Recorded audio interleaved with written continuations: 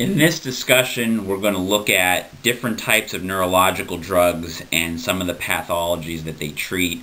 We're going to focus on a select couple pathologies that we're going to look at.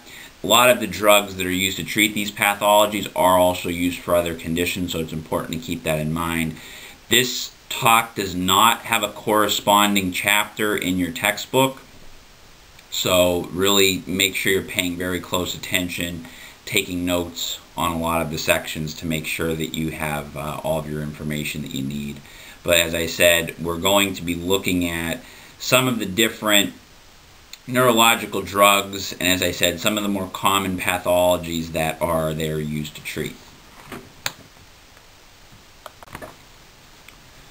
So we're first going to look at medications used to treat seizures. But first we're going to talk a little bit about seizures and how they occur. So seizures are caused by an abnormal discharge of neurons in the brain.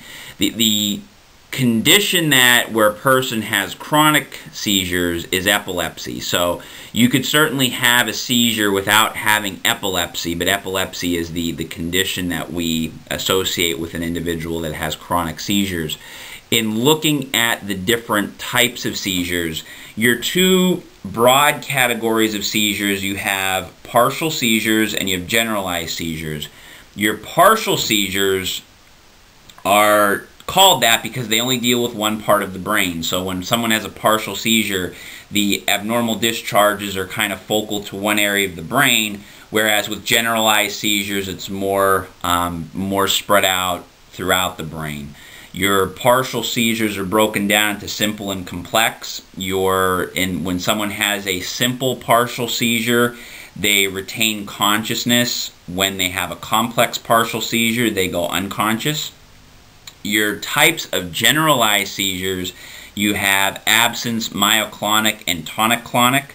Your absence seizures are seizures where the individual essentially just kind of loses consciousness, and usually what's typically seen with individuals that have absence seizures, they sort of just kind of stare out into space, and that's usually what happens. They're usually very short. They last less than 30 seconds. So that's, if you see somebody that has, a seizure problem and it looks like they're kind of just staring and not responding, they're likely experiencing an absence seizure. A myoclonic seizure involves brief contractions of the muscles, and then your tonic-clonic seizure is, I would say, typically what people think of major seizures is what most people think of with the tonic-clonic seizure. The individual goes unconscious and they go through basically sustained cycles of muscle contraction and relaxation. So the sustained contractions represent the tonic aspect of it, and then the alternating periods of relaxation deals with the clonus or the clonic portion of the tonic-clonic seizure.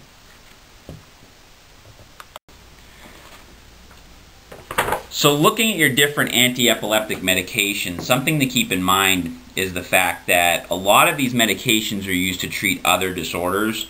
So don't assume that because you see one of these medications that the person has epilepsy. They may have some other type of condition. So as you're going through your health histories and you see this, make sure you confirm why they're actually taking the medication. So in looking at some of these medications, first of all, the brand name will be the name in parentheses, so be able to recognize what the brand name versus the generic name is. So phenobarbital, which was one of the first widely used anti-seizure medications, it is relatively inexpensive and relatively low in toxicity. It inhibits seizures through the action of the GABA receptors. So GABA is short for GABA aminobutyric acid, and it's an inhibitory neurotransmitter. So it actually helps to limit the seizure activity through that action. Your phenytoin and your carbamazepine are both work through your sodium channels. So what essentially happens, both of these drugs kind of slow the rate of recovery after activation in the central nervous system through the sodium channels. So that's kind of their mechanism of action as far as how both of those drugs work.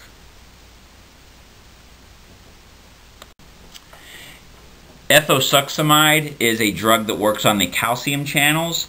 So in the thalamus, the neurons in the thalamus are where this drug works. It basically works on those calcium currents in that region.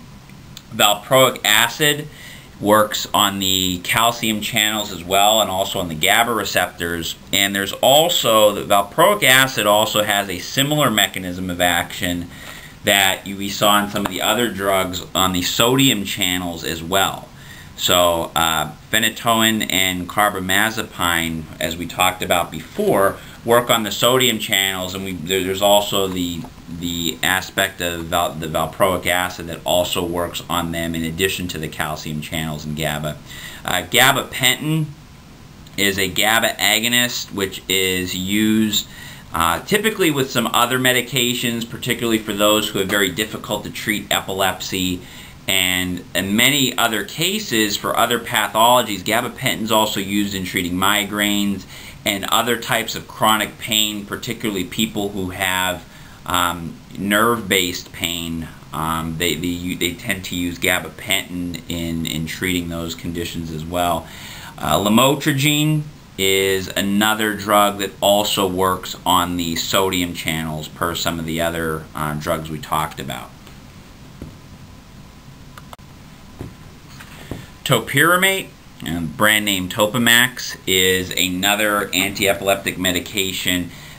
Various effects on the central nervous system, particularly with the sodium channel currents. That's kind of the main mechanism of action, is working on, again, on the sodium channel currents. This is a lot of times indicated as a second agent, usually in people who have partial seizures who don't respond to their initial treatment.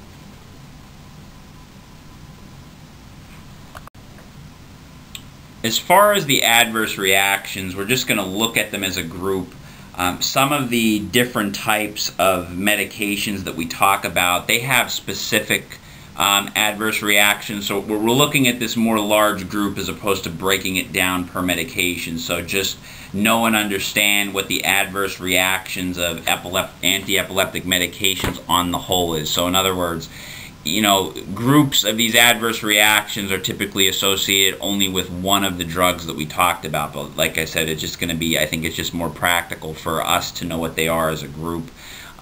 So again, they're all listed up here: sedation, balance issues, behavior changes, drowsiness, nausea, vomiting, weight loss, skin rashes, aplastic anemia, GI problems, vertigo.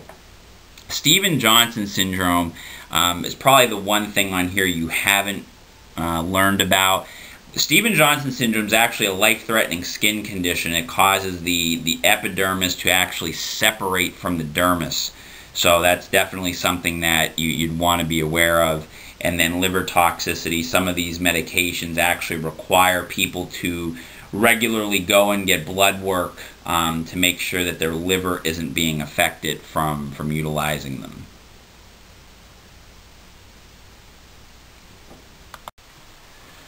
Another group of drugs we're going to look at are antidepressant drugs. Just a little background on depression. As far as your population, it is much more common in women. Your major depression signs and symptoms: intense sadness, loss of interest in activities, poor appetite, sleep issues, psychomotor agitation, decreased libido, decreased self-worth, decreased concentration, thoughts of suicide. And usually what we look at, there's a specific time frame that these issues are kind of associated with. I mean, I think at some point most people, due to a major life event, stress, whatever, what have you, certainly have some of these feelings at times, but obviously if they're prolonged, or again, as you look at the more serious signs and symptoms, obviously, thoughts of death and suicide are certainly things that render an intervention in this respect. Most of the time what we're dealing with when we're talking major clinical depression is a problem in the neurotransmitter actions, and the drugs that we're going to look at are drugs that affect these actions of the neurotransmitters. So particularly those involving serotonin and norepinephrine are the neurotransmitters that these drugs are going to affect. Your tricyclic antidepressants block the reuptake of serotonin and norepinephrine. So again, one of the proposed causes of clinical depression involve the neurotransmitter chemicals, and particularly decreased amounts of them. So by blocking the reuptake, you have a larger amount of those chemical neurotransmitters present. Some examples of some brand name examples of tricyclic antidepressants that get utilized are Elavil and Tofranil are some of your common tricyclic antidepressants. So these again basically end up blocking the reuptake of those two neurotransmitters.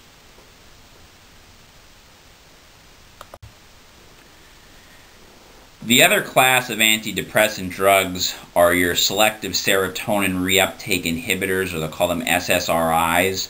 These allow, again, we look at the actions of serotonin and norepinephrine. Specific to these, they allow for serotonin to be utilized more effectively. The idea here in the development of these, they're not more effective than tricyclic antidepressants. The idea is they have fewer side effects. So that's where the benefit maybe comes into someone using an SSRI. Your more common selective serotonin reuptake inhibitors, I listed certainly not all of them, but Prozac, Paxil, and Zoloft, again these are name brands of these drugs, are your more common SSRIs.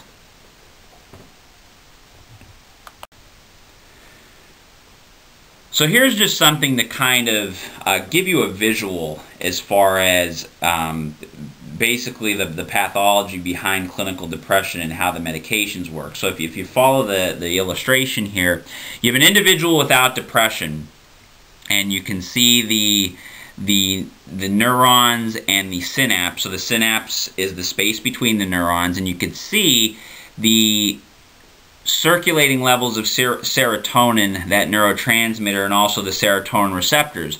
Now if you go to the middle picture, you see the individual with depression. They have decreased levels of the neurotransmitter serotonin. The depressed treated individual, so this could be an individual who is treated with a selective serotonin reuptake inhibitor, where the medication blocks the reuptake of serotonin. So if you look in the synapse, you can see, and I have it illustrated on the picture, where the medication actually works to block the reuptake of the serotonin, which is going to allow for a more effective use and increased amounts of the neurotransmitter to be present in the synapse.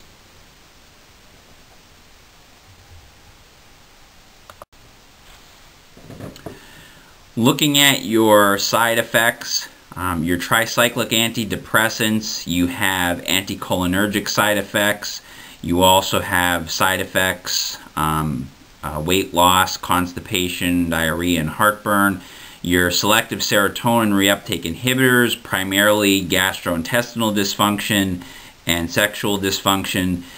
Both types can cause an increased risk of suicide. So again, this is one of those situations where increased risk of suicide is a sign and symptom of depression. So for something that it treats, it could actually make a symptom or an issue associated with it worse. Attention deficit hyperactivity disorder. We're going to look at some of the medications here. Most of the prescribed medications are stimulants that are derived from amphetamines. So when we look at some of the common characteristics of this disorder that we see, poor concentration, distractibility, hyperactivity, impulsiveness inappropriate with a person's age and maturity level. Now it's interesting to think that you sit there and think, well, based on those descriptors of the disorder, why would you prescribe a stimulant? It's actually a pretty complicated description as far as how the pharmacology works here.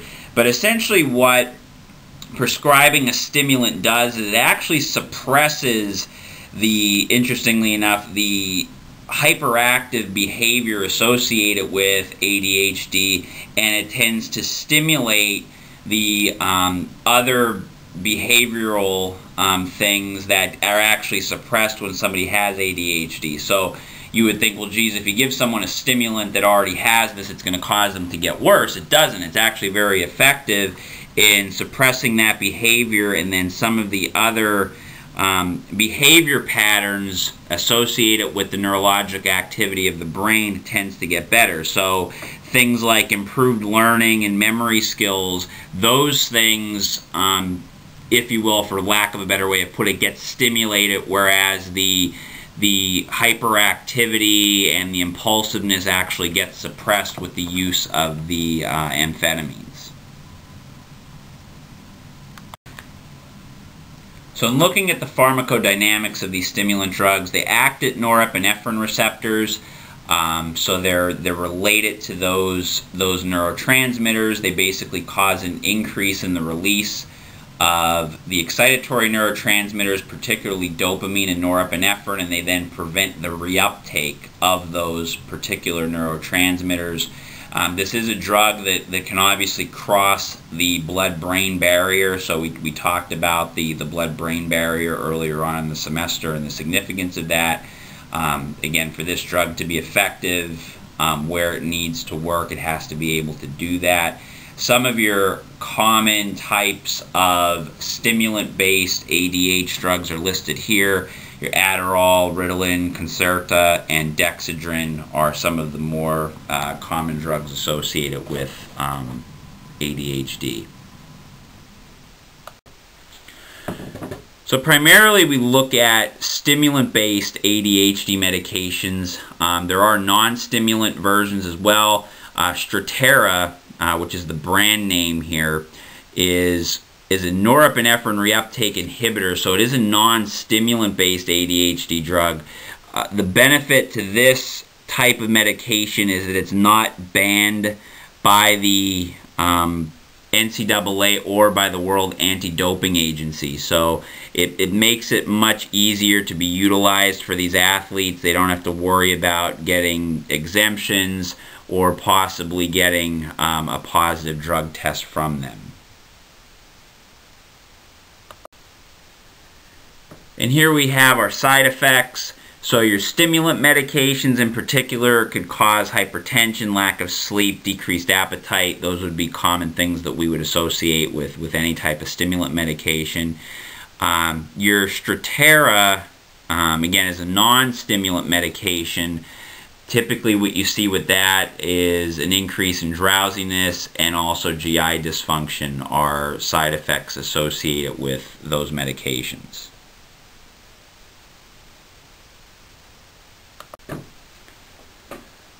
So just some thought questions associated with the use of neurological drugs. We're not doing discussion posts for this section, so just some things to think about and for your own purposes. So think about individuals. What is the status as far as participation in sports with seizure disorders? Seizure disorders are not contraindicated for most sporting activities.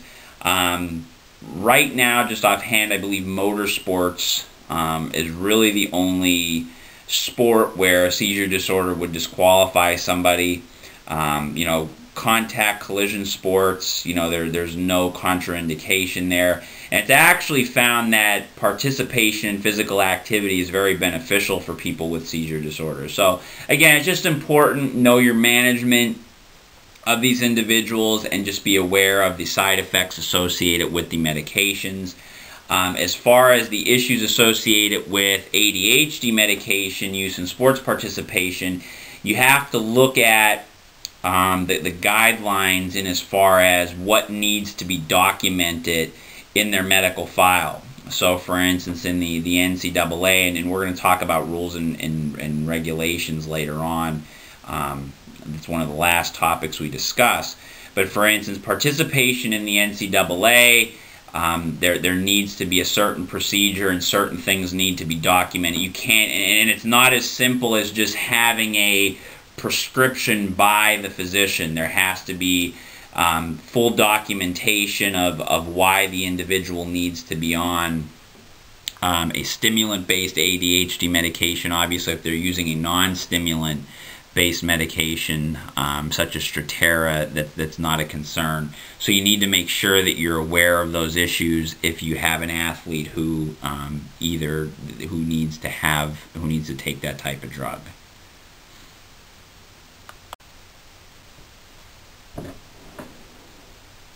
And these are your learning outcomes here. So again, understand, again, basic pathology that we talked about with the disorders. We didn't get really in depth, but some of the things that we discussed, obviously, you're going to be responsible for knowing. Understand the mechanism of action of the drugs, be able to recognize what type of drugs fall in the different categories, recognize brand name and the generic name of the individual drugs, and the side effects associated with them, and just in general be aware of some of the points that we had brought up in as far as participation while taking certain drugs, particularly the stimulant-based attention deficit hyperactivity disorder medications.